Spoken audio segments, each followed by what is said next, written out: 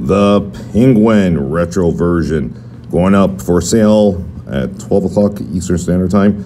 Link to Funko right now directly in the description of the video, so when you see it, and you can't order it because it hasn't gone live just yet. Will it sell out?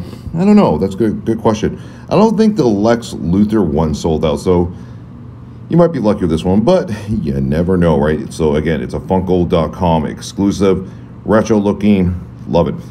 It's got the umbrella. It's got the blue top hat there. He's got his little eyepiece there. Nice.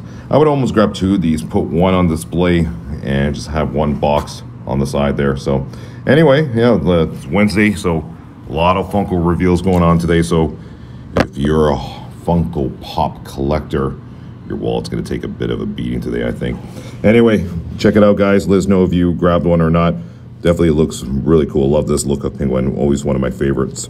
All right, definitely has that superpowers vibe to it. All right, take care.